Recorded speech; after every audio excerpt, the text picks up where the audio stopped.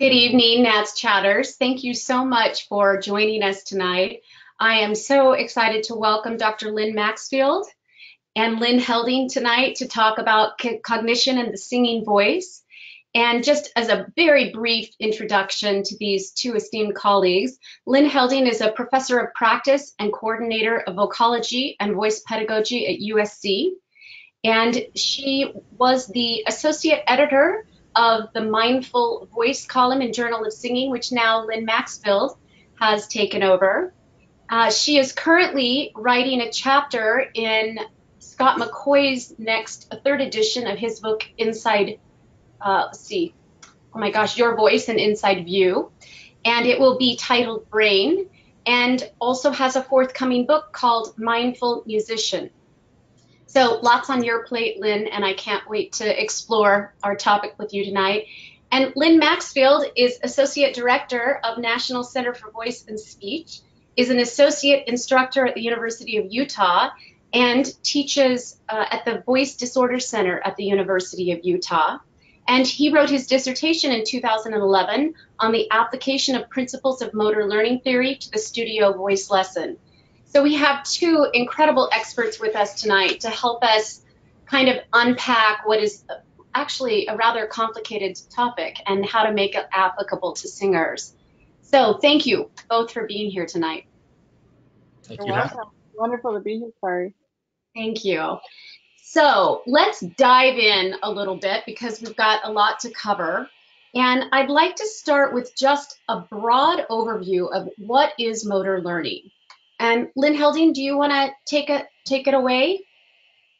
Well, motor learning is the first thing we have to make sure we're clear about is that motor means muscle, right? So when we're talking about motor learning, we're talking about the way muscles process information, how they actually learn.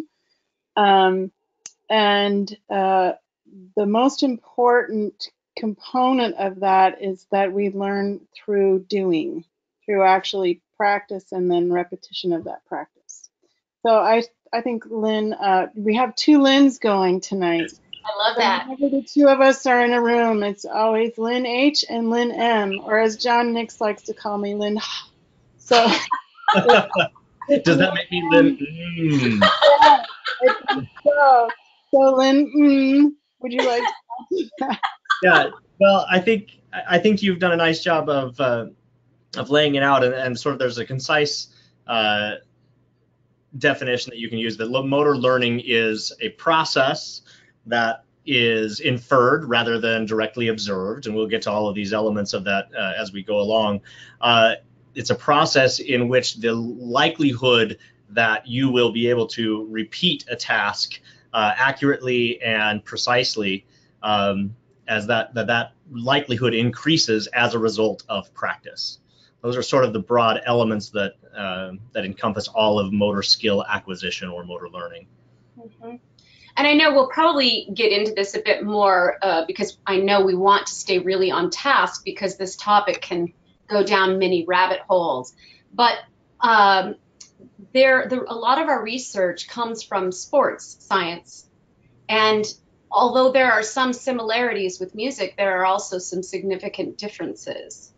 Do we want to chat about that yet or yield? I have one thing to say about that, and then I want to pass it over to Lynn M. I think it's really important to be able to keep everything you just said in mind, keep those two things balanced, which is that, yes, the vast majority of research on motor learning has happened in the field of athletics, but there's so much that we can take away from that as long as we bear that in mind and don't create any hard and fast rules. I think that, well, of course, that's what it means for musicians. I think we just have to wisely think about those principles and think what the commonalities are and then try to parse out the differences. The biggest one for me being that music is a complex cognitive task, not a simple cognitive task. And I think that's not a small difference. But Lynn Maxfield wrote his dissertation on this, and last time I checked, was one of the few people that had ever done any actual research into not just music, but singers and motor learning. So I would pass that to him. Yeah, and it's one of those studies that I think perhaps proved how foolhardy a young doctoral candidate can be. I think that this could be a pretty easy application of these broad motor learning theories that are actually, but when I was looking at them, had been fairly well established in simple motor tasks such as arm positioning for throwing a ball or kicking or something like that. Those are gross motor tasks that are fairly finite.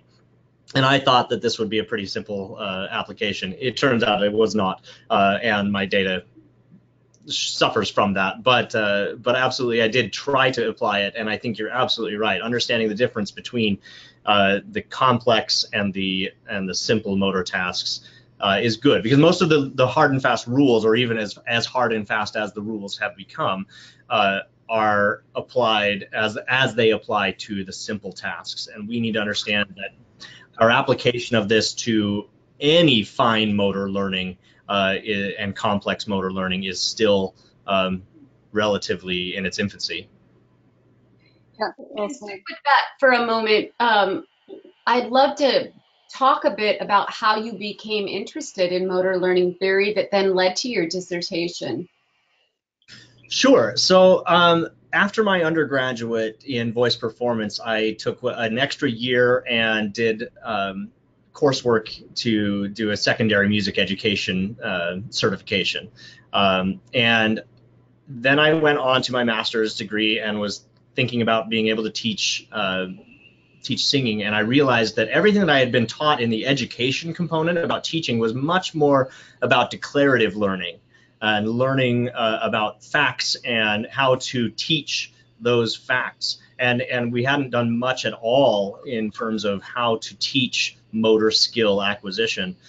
And so I started to draw a little bit on that, and then I had a course with Eileen Finnegan at the University of Iowa called Voice Habilitation, which actually we also teach here at the University of Utah. But that started to explore this idea of motor skill acquisition, because they were studying it in terms of training in voice therapy, and I realized, ding, that's a great little spot for me to start. And at that exact moment, within 2 months of me glomming onto that, came Lynn Helding's first in a series of 2 articles in the Journal of Singing about motor learning, and I thought, here we go, and yeah, it sort of took off from there.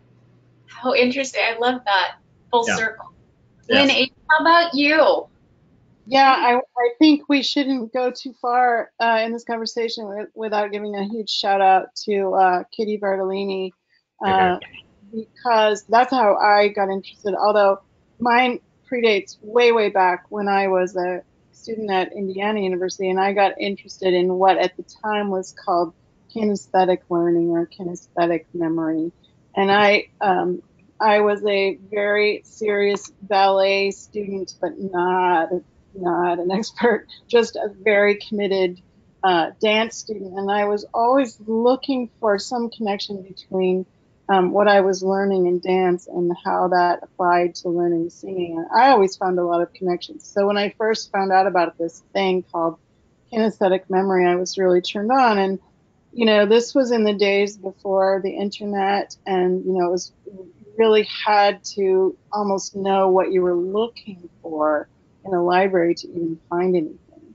So fast forward, several decades later, when I was at the Somerville Ecology Institute to study there with Ingo Titze and Kitty Bertolini, and Kitty taught a motor learning unit, and that was it. That was like the holy grail I had been looking for decades. And so to find this whole body of research, my pedagogy class, and I have been just on this unit last week, and I wanted to make sure they understood that this is a field that's been around for over 100 years. This is not new. This is, there's a robust body of literature. And like many things in science, there was a lull when we had to figure out whether we were going to kill each other or not in World War I and World War II. We have these big, but we also have a lot of research that happened, especially during World War II and the training of fighter pilots, that added to the knowledge base of how do you train people how to do something. So Lynn M. just used some important terms we should keep in mind tonight: declarative learning and procedural learning. There are many lexicons in use for the psychology of learning, but these are the two most common. So declarative is facts. We might say what you go to school for, what you need to be taught in order to learn, whereas procedural learning in its basic form are things like walking that hopefully, if you are normally able, you figure out yourself, albeit with a few falls in between. So it's an important thing for us to keep in mind tonight, I think, during our talk, that this is a robust field in psychology that is over 100 years old. Very interesting. Let's talk for a moment about focus on motivation and its importance to motor skill acquisition. Well, yeah, you can look at motor learning through a lens of several different elements that influence your ability to learn. And one of those elements is your level of motivation as the learner. And so then we as the teachers need to understand how it is that we can influence the motivation of our singers. And the motivation has sort of taken a back seat to some of these other elements like feedback, because feedback seems something easy that we can change as the teacher. But us changing our learners' motivation, it's much easier to think, well, they're either going to be motivated or they're not, and that's a little too simple. I think we can influence the motivation of our learners, and to understand that without that motivation, then they will not, that's some intrinsic motivation, they will not be able to learn. They will just stagnate in the process, because that motivation affects their attention, which is absolutely essential to the process of learning. So we can think about our feedback that we do give can be motivating or demotivating.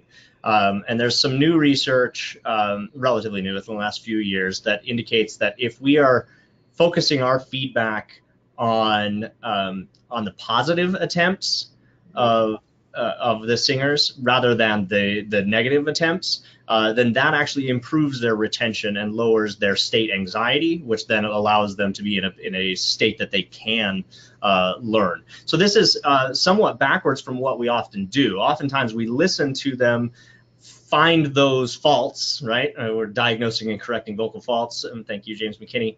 And we're finding those faults, and then we're focusing on all of our feedback on correcting that fault.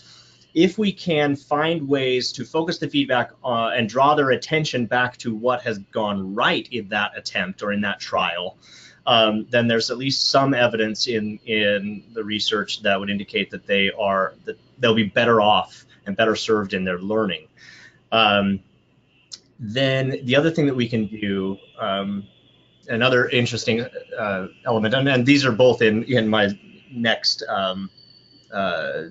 mindful voice column, so you can read on this a little bit later. But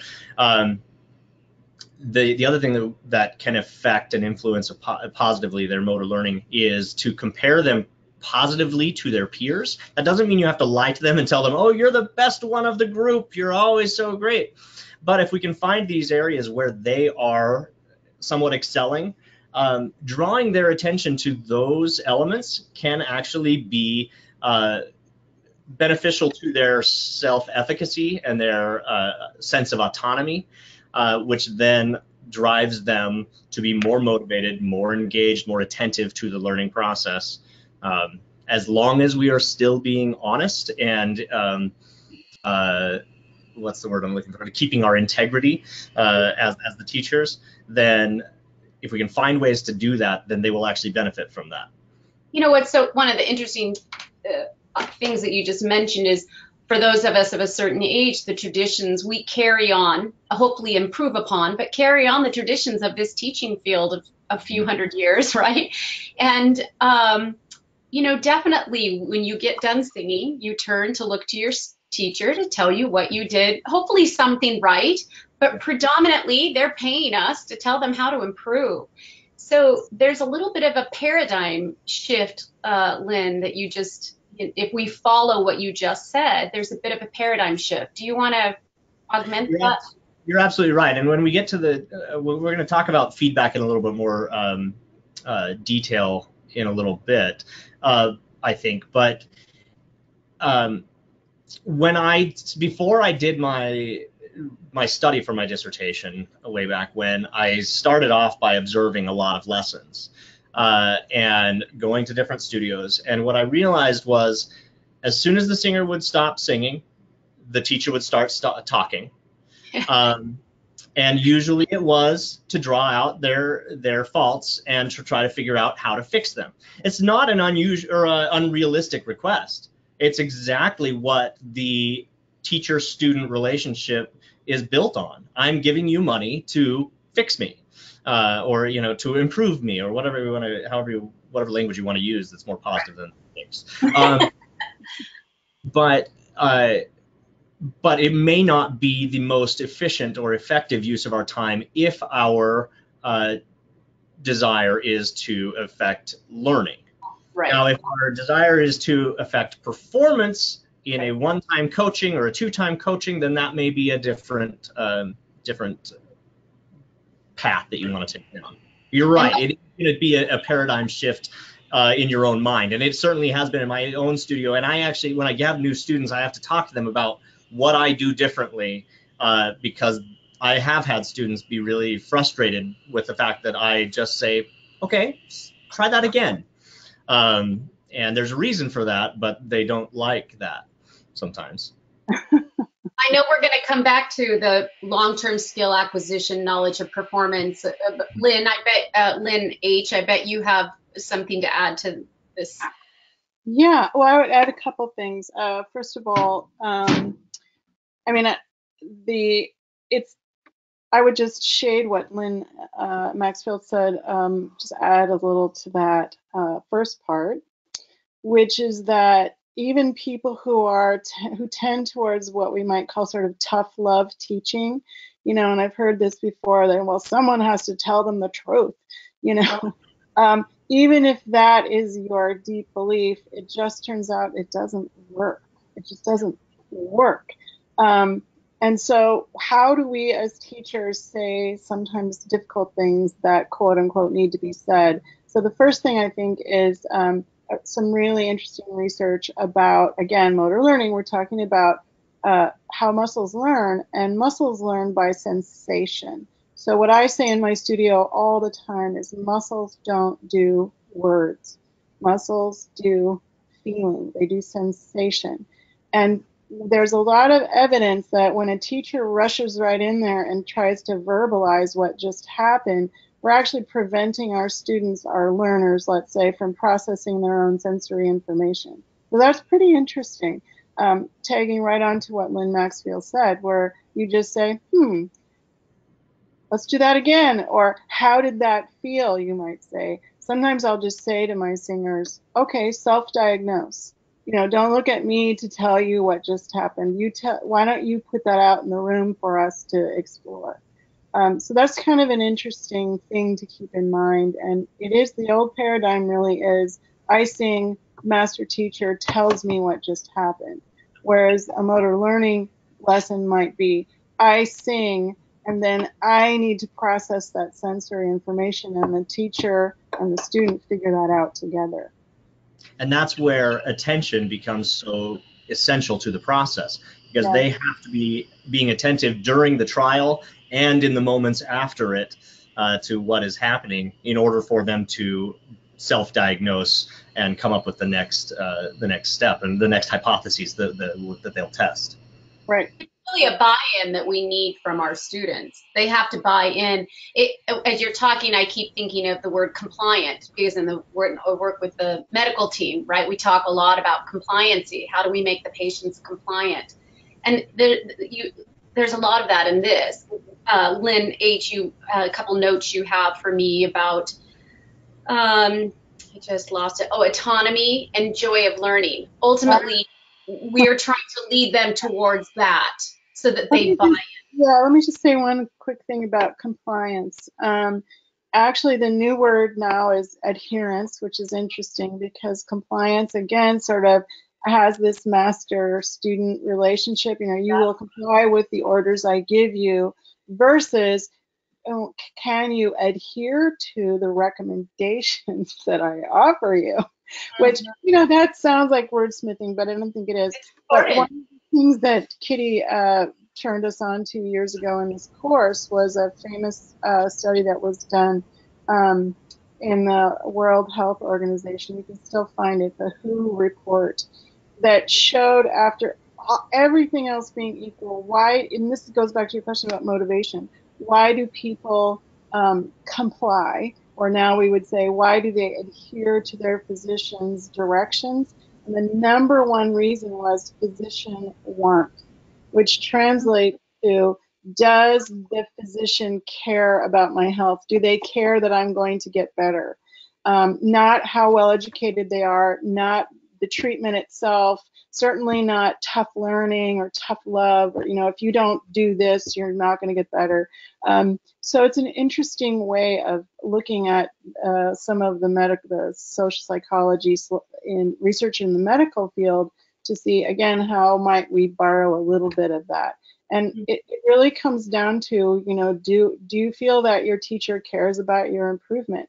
It doesn't mean, I would add, the flip side is not true. You know, it's not like we should show up at all of our students, you know, auditions and warm them up and hold their hand and tell them how wonderful they are. I mean, you have to find some core, I think, of strength on your own, which is part of what this learning does, is it inculcates, I think, as Lynn M. said, autonomy and responsibility on the part of the learner, which actually makes you stronger as a learner. Mm-hmm. Yeah, and actually that's a that's a self-fulfilling prophecy. Once they find those little bits of success, then the success begets more success. Not simply because they are, you know, the cream is always right at the top, that if you're getting better, then you're always going to get better. But that the experience of having that bit of success can actually cause more success. It causes you to be a better learner and therefore a better performer later down the road. Yeah. Do we want to dig in a little deeper now about difference between knowledge of learning and knowledge of performance? Oh, yeah. You're on. Dave, I love this one. Well, in my pedagogy class last week and the week before, you know, it's a big one, and I put it up there on the screen, you know, that the difference between performance and learning. And when you read about it in the textbook, it can just go right past you, not because it's complicated, because it's just so boring. It's just like this boring description. And I really try to help all of my students understand how very profound those differences are. So the way that I explain it would be that learning is a process, and some say it is the number one activity of life. It's what we do from the moment we're born till the moment we pass away. We're learning always something. And therefore, it is dynamic, which means it moves. It's constantly moving. It's very hard to pin down the moment of learning because you're either just entering it or you're just at the end of it. And the evidence that something is learned is that it's repeatability. And at that point, you're no longer learning. It's done. It's past tense. So learning is very dynamic. It's transitive. I also say it's very messy. It's a very messy process. It can be joyfully messy. It can also be horribly messy. It can be humiliating. It can be frustrating. So sometimes your worst lesson is your best lesson because you're actually learning the most when you feel the most shaken up. You know, put that away and look at performance, performance is a snapshot of where you are in time. That's all it ever is. And yes, we want to clean up for that, right? We don't want to go and learn in front of an audience. That we don't want to be messy in front of an audience. We want to have a performance as polished and professional as we can maintain at that moment. I think people get into trouble when they use those terms synonymously or when they mix them up in their mind. And we have to say at this point that goes both ways, not just the student. The teachers, I think, too, can sometimes confuse these. So I'm always trying to help my students have, permission to be sloppy and messy. I'll sometimes say, well, it's fine. It's just you and me in the room, right? Who's going to know? Let's do this 5 more times. And, if it goes flat, who cares? It's not the end of the world. Right. And so I think these terms are really important to keep straight. Teachers, my biggest piece of advice to all of us is know when to stop teaching.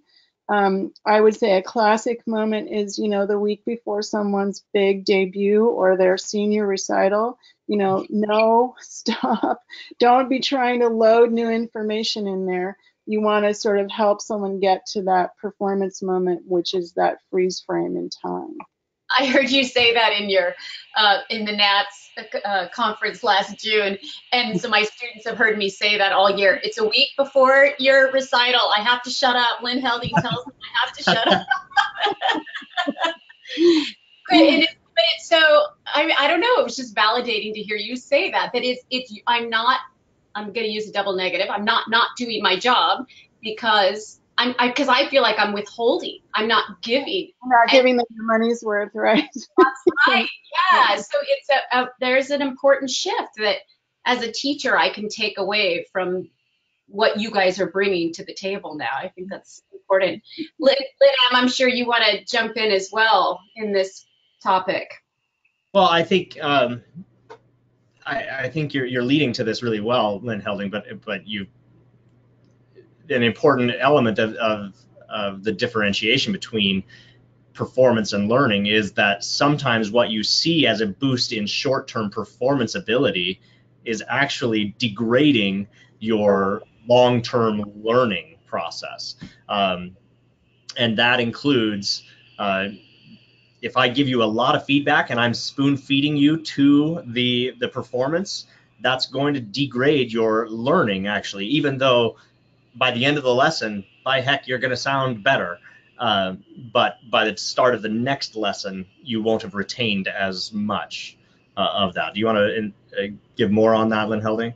Yeah, the Robert Bjork studied this and gave it a beautiful name. He calls it desirable difficulties. Mm-hmm. And he discovered that, I think this is quote close to the quote, solutions that learners discover for themselves, and I would add solutions for which learners have to struggle a little bit are more retained. They're more learned than things that we just hand over.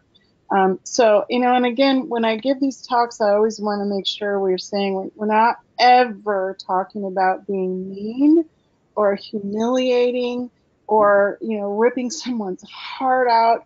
That's not what we're talking about ever. It's just these, I would call them benevolently constructed desirable difficulties. We create a little obstacle course for our learner and help them navigate their way through. But helping doesn't mean always spoon feeding. We hope that they can struggle just a little bit and reach just a little bit higher, further, harder, more effort and learn. If they have to reach too far and they fall on their face, then you've given them something too difficult. But if they just grab it and it's like yawn, I'm here already, they're not going to really struggle it's already something they know how to do, which goes back to that wonderful practice maxim, practice what is difficult, not what is easy. Because if you're practicing what's easy, you're performing. That's really not practice. Practice doesn't always sound great, at least not when I do it. And Lynn Helding, forgive me if I'm going too far back in cognitive theory here to something that's outdated, but When I was in my education classes, we talked a lot about Vygotsky's zone of proximal development. You want Yeah. to keep your students in the level that they can't do it on their own, but they can do it with a little bit of guidance and with a little bit of feedback, and that's where they learn the best. That's where they acquire that knowledge the best. I haven't heard much about Vygotsky in the last 20 years, so maybe I am outdated It's here. still out there. Yeah, it's still out there. And that's a robust idea, you know, and sometimes just for a quick way of talking about it, we just say it's the Goldilocks rule, right? Yeah, right. You know, if something's too hard, you're going to fall on your face. If it's too easy, yawn. So where's that sweet spot in the middle? But then that in itself is not always an easy place to find. I call that the art of teaching. Is, you know, how many times you can really strike that middle place where people have to dig just a little bit, just a little further, not too much, but not too little. And That's sorry, And go that's ahead. what that circles back to what I was talking about earlier about being able to impact the self-efficacy of the learner by providing them opportunities to have success. It's not that it's sort of contradictory or seems counterintuitive to the idea that positive performance shifts in better performance in the short term don't always mean better learning, but them experiencing some of those positive performance shifts can influence their self-efficacy and their motivation and therefore their attentiveness to the process. So in a backdoor, it can feed back into a better learning experience. Yeah, and better learning overall too. That's very robust. We should mention that, Kari. Very robust in motor learning research that short-term decrements in performance actually have a long-term benefit in learning. Yeah. And then the reverse is true. So you can prop up learning and make it look really good in the short term, but in the long term, you find the person didn't really learn anything. That's actually what I've dubbed masterclass syndrome. I That love is that. I love that. what happens in masterclass. And you know, I have to say something about this because over the years since I invented that little term, there's always someone that is very skeptical and says, "Are you saying that a masterclass experience is not worthwhile?" No, I'm not saying that. Or are you saying that people who teach master classes are just hoodwinking the people that participate? No, of course not. But if we just look at the cognitive substrates of learning and that one of the most robust pieces of evidence that we have that something is actually learned is its repeatability.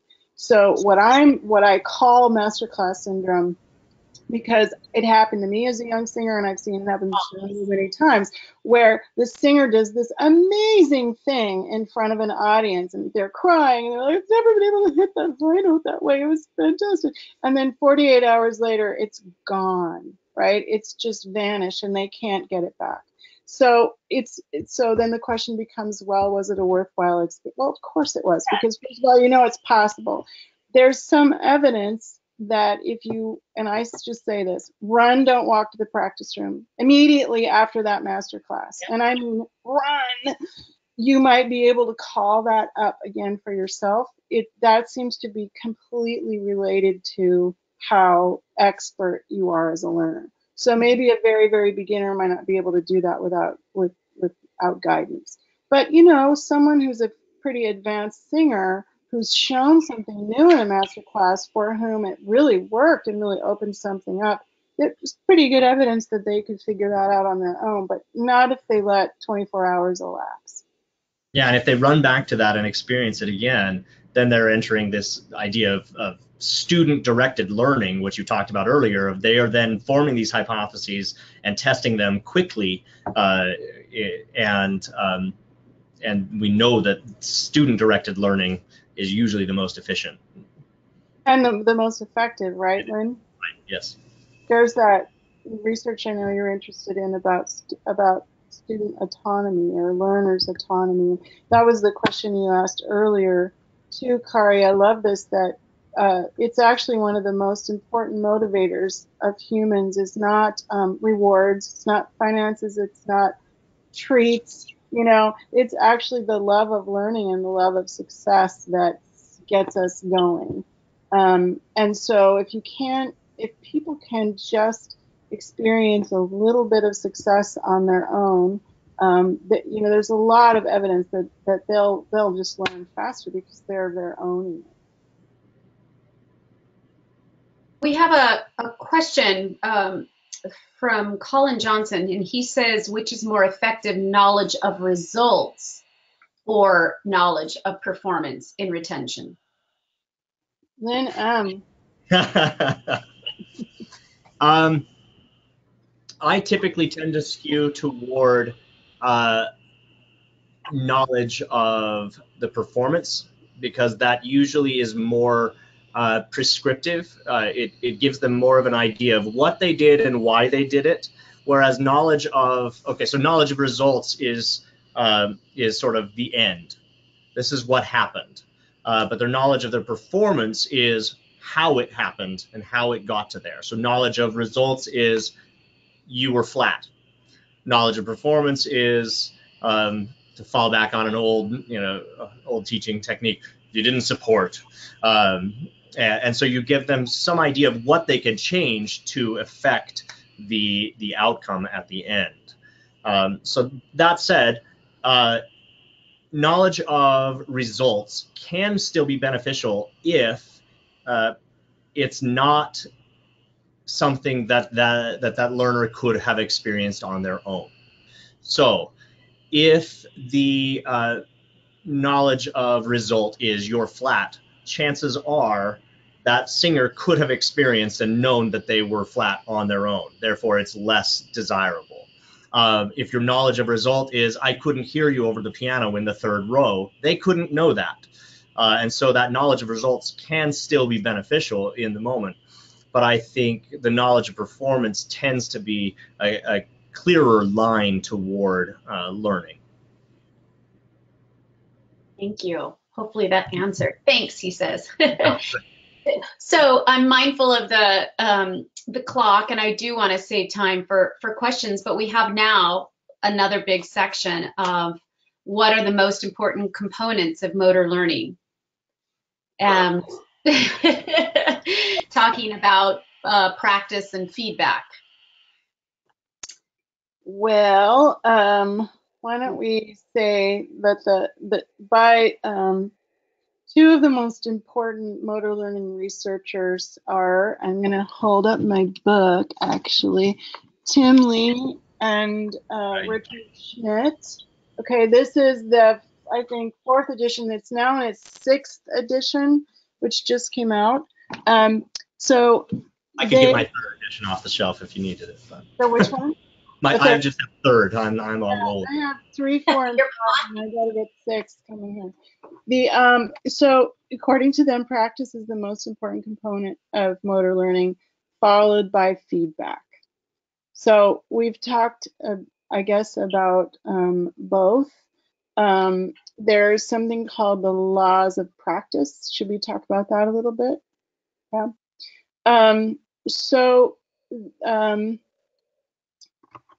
Blocked versus mass. Let's see. Let's check these out. What have we got? Your notes: spaced versus mass, variable versus not variable, random versus blocked. Okay, so let's start with the first one. That's the easy one, I think, but it's an important one that has to do with timing. So I always give this example that if you wanted to practice, I try to use easy math, right, 3 hours a week, which probably isn't enough, but let's just take that.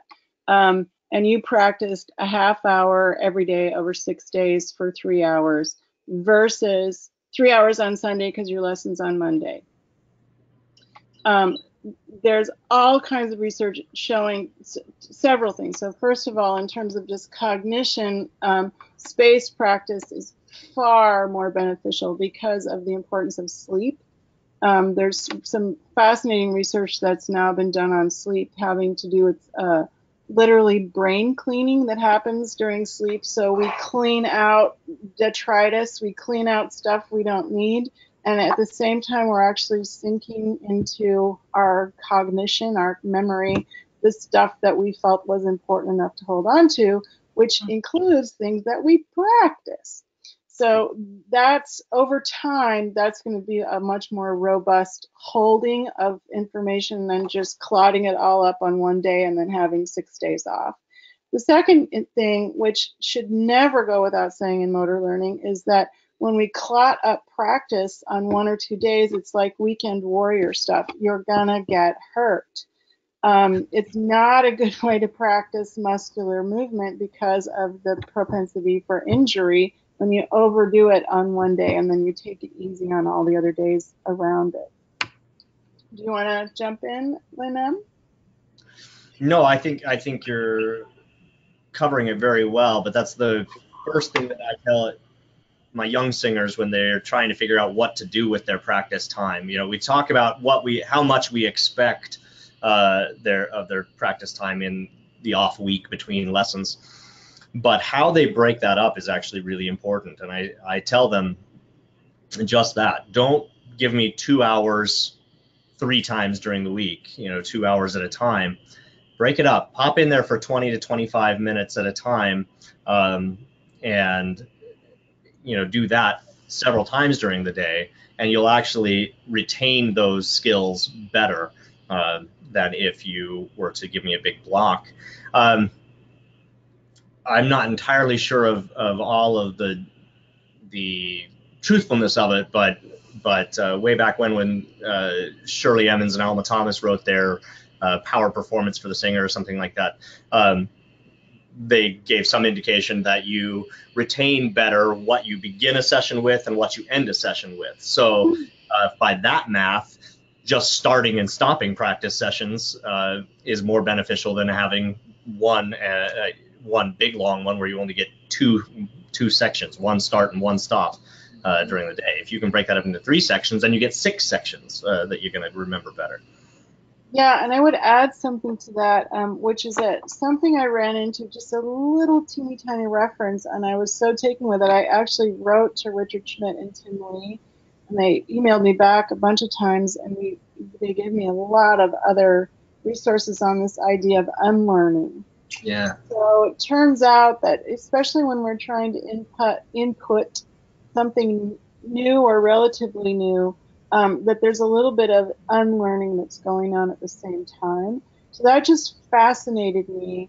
Again, it made me realize that when people confine their learning to 1 or 2 days a week, they're always in a little bit of a state of unlearning, and they never get on a roll to build momentum toward the thing they want to learn, which I was really fascinated by. And the other thing I want to add at this point too, is this is not just for young singers or beginning singers or singers in training. I want to speak to our NATS, our seasoned NATS teachers. I found this to be true when I was a young mother of 2 small children, and I had a full-time job, and I had a full studio, and I was still singing, and it was so challenging to find practice time. And I finally realized that 20 minutes a day was golden, rather than trying to always clear enough time so I had my hour and a half that I had been used to when I was a student. So I would never actually practice any differently now. It made all the difference in the world, especially when I was trying to learn difficult contemporary music. Really, really hard music to learn, hard music to memorize. If I just got 20 minutes in a day and waited till the days when I had more time, my practice was so much more efficient, and I got so much more done. So based on some of the studies that you've read, and since we have a lot of members who teach the under 18-year-old and whose parents are paying for these lessons, and they come to one of the 5th lesson in and they say, how much should my child be practicing? Yeah. What answer would you give to that question, which may be a little detour from actual motor learning theory, but what would you say to that parent? I would say half an hour a day, 5 times a week would be just optimal for a teenager. Okay. And if you can't get that in, don't get too upset about it. But I would say that would be the goal to work towards. for a 16-year-old. Okay. Oh gosh, all of a sudden we're getting a bit. Let's take. I know we need to get to the feedback part too, but there's some questions here, so let's just take a moment. Is this an okay time? Perfect. Mhm. Okay, so I love this question from Amy Kepler. Could either of you share any specific examples of influencing motivation in a student? Have you seen this in action in regards to a student's turnaround? If so, what do you think made the difference? I have one thing to say, and then I'm going to segue over to you, Lynn M. Well, let me say that I have not. So I just came onto this motivational stuff really in the last couple of months as I was writing the last edition, the issue 5 of the Mindful Voice this year, and the reason I got excited about it was because it is an element. So we have these 3 components of motor learning that are so important: practice, feedback, and then motivation is the one that we never talk about. And so I wanted to talk about it a little bit and dig into it. And so no, I can't give a firsthand experience of when I've used these elements, but I certainly will be moving forward. And I'll get back to you in a year and see if I can improve some motivation. I mean, part of it is they're going to bring what motivation they have, but if I can influence even 1 or 2 of my singers to be slightly more motivated than they are, then it'll be great. But it's a bit of a test case right now. Well, I would also say let's remember that motivation is the holy grail. You know, whoever figures out the magic motivator for all of us to pick a diet and stay on it, or pick an exercise regimen and stay on it, you know, you're going to own the universe.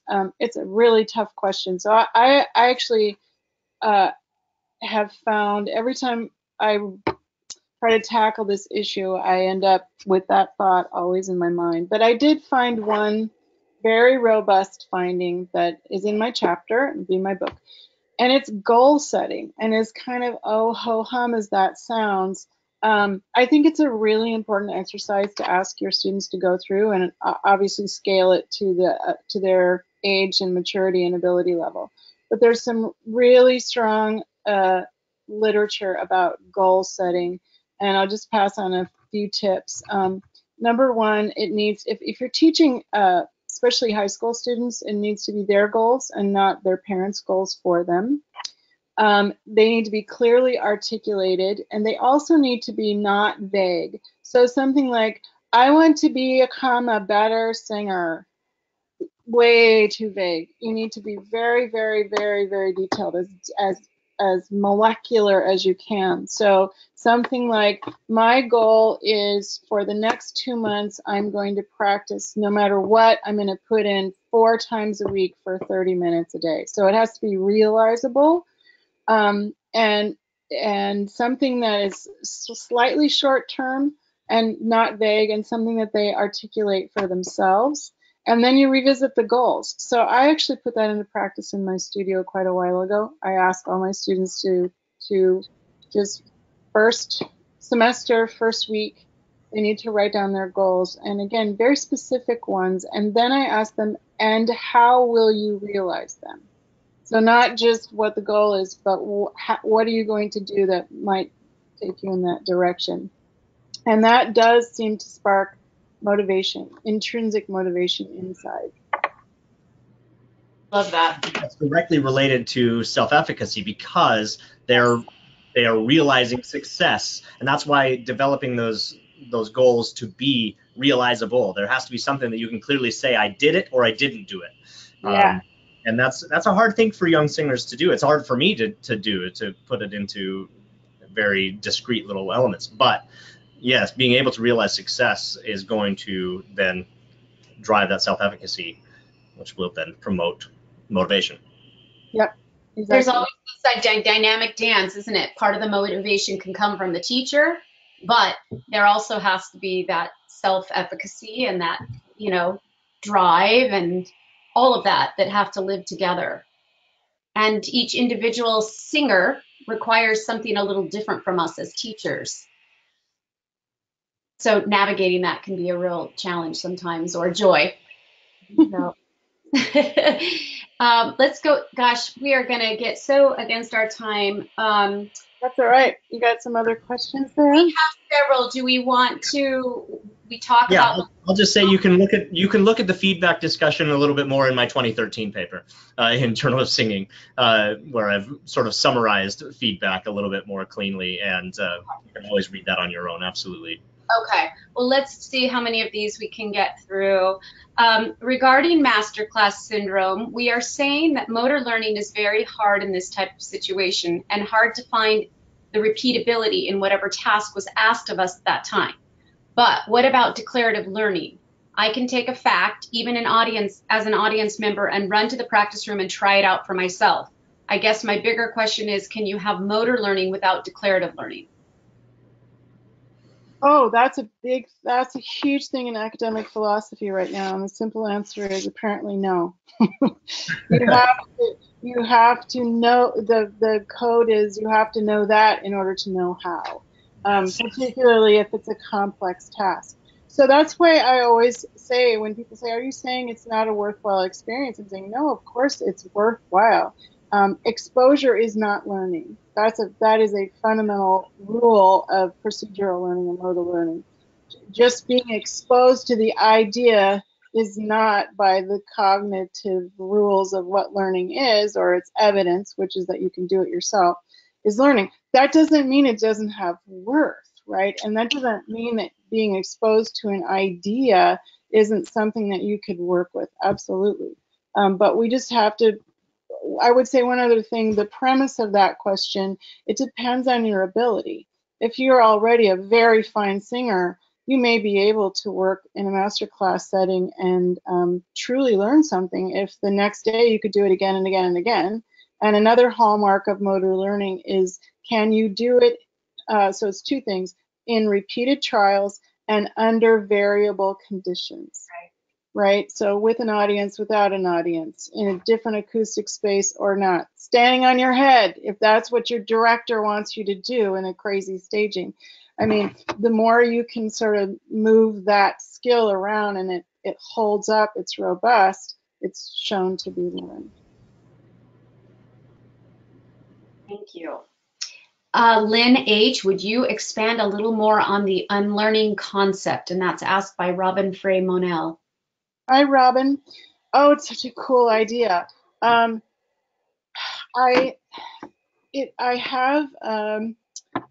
don't have very much time to say this.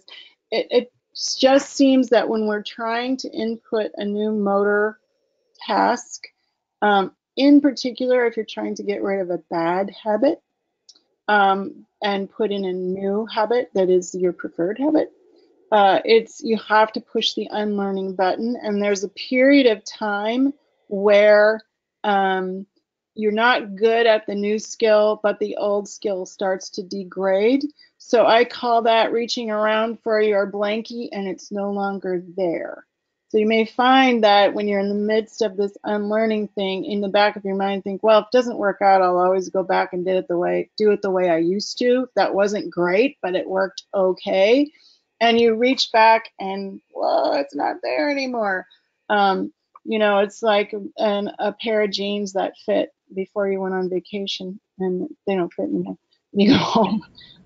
So it's a fascinating idea. There's some research on it. I talk about it in both of the writings I think Carrie mentioned. Zanone is the researcher, just like it sounds, with a Z, who's done the most work on this unlearning idea. But I think it's pretty interesting. I think it's also what probably happened to Tiger Woods when he tried to learn a new putting technique. We have to degrade in order to make room for the new thing, or I explain it sometimes like you have to rough up the surface of the wood you're going to paint before you put the new paint on, or it just won't stick. And it's kind of a moment in learning that's very uncomfortable for people because it can make you feel like you suddenly can't do anything at all. Very klutzy, But if you hang in there and you practice and you have good feedback from a coach, you can probably find your way through to the other side. Ken Bozeman says it's called an implementation dip. I like that language. Thank you, Ken. Again, he says, can't still do the old thing and can't quite do the new thing yet. Implementation dip it in our dance lessons. Yeah, Joanne, dance lessons. I love that. Motor learning, they call it a negative performance shift. Negative performance shift. Leslie Crafton says, could you mention the name of the motor learning book again? Sorry. Oh, I'm going to just hold it up. So this is the 5th edition. Does that look like backwards? Motor Learning and Performance by Schmidt and Lee. But I would get the 6th edition, which is the newest, most updated one. This one's actually pretty thin. Richard Schmidt just passed away. So this one is not as robust as the 6th one, which just came out and has now as one of the authors, Gabrielle Wolf, who's done a lot of the research on locus of attention. Katja Reamer, I'm sorry if I mispronounced your name. She says, I have a student who often makes the same errors even after several corrections. It seems once he gets a word in his head pronounced incorrectly, it's very hard for him to change. What do you suggest for this issue? Lynn M., you want to take that one? I have an idea, but no, I'll let you go with it because I'm still processing the question a bit. Well, I would say the first thing is to if it's an issue of pronunciation, to think about articulation as movement and not as sound. Really important that sometimes you have to actually tell people, touch your tongue here, or say it the way you've been saying it. Where do you feel your articulation? Where do you feel your tongue? Where do you feel your soft palate? Where do you feel those things happening? And then try to, who's our friend? I'm going to think of it in a moment. I've got the book right here. Kurt Alexander Zeller says that articulation errors have to be moved away, right? So we have to think of an error in sound as a movement error and not a sound error. You know, that would be such a beautiful segue into locus of attention. That is the perfect segue as we're at the end of our time. But Lynn, that's such a huge rabbit hole. Anything you want to share? Lynn M., right? Either of you. Well, locus of attention is absolutely a big rabbit hole, and basically the question is, do you focus your attention in or out? And the answer is it's still a bit debatable, but not according to Gabriele Wolf. But there is some evidence that there's a shift that needs to occur depending on the ability of the learner. That your locus of attention can shift as you get more experienced and more successful. That then maybe some of the more external attention can be more beneficial. And I would say that I've written about both sides of it and tried to present both sides so that people can make up their own mind about it. I was just going to plug that when McCoy's 3rd edition comes out and your chapter is in that, you so beautifully, I had the privilege of reading that, and you so beautifully lay that out. And you know, there's going to be strong opinions, I think, on both sides. And I think with all of the motor learning conversation, it depends on the student in front of you, right? I mean, we vary these principles if we have a beginner or we have an advanced. Everything you've said tonight, I thought, well, I would apply that differently depending on my student. Yeah, so that's exactly what I found in my dissertation. Going back to that, was there was a bifurcation of what was needed by the naive learner to the expert learner, or the more advanced learner. I never really worked with an expert learner, but it's not a completely one-size-fits-all set of rules. As Lynn Helding pointed out at the very beginning here, this is a complex motor skill that we're trying to train. And I think those of us that teach singing, that is the art of teaching. That is the art of teaching singing, is taking the individual's needs, evidence-based voice pedagogy, component 3, take a little plug there, huh? I didn't plan on that. But that's where we take that into account, you know, and that is the joy of what we do, I think, is that it's not the same lesson every hour or even every week with the same student, because their needs are taken into account. So, Lynn H., anything as we wrap up here to add? No, I don't think so. You laid out a really difficult, information really beautifully, and we could keep going, and maybe we'll have you on again next year and do part 2 of this, because it's so interesting, and get more into some application. But for now, thank you so very much for the generosity of your time. I'm getting lots of thank yous from our audience to you both, so thank you. And NATS attendees, please tune in on March 10th for Ian Howell, who will talk about the special psychoacoustics of the singing voice. So we'll look forward to that. And my goodness, we're just getting so many thank yous. So thank you all for joining us. We'll see you in March, and have a great evening. Thank you. Thanks, folks. Lynn H.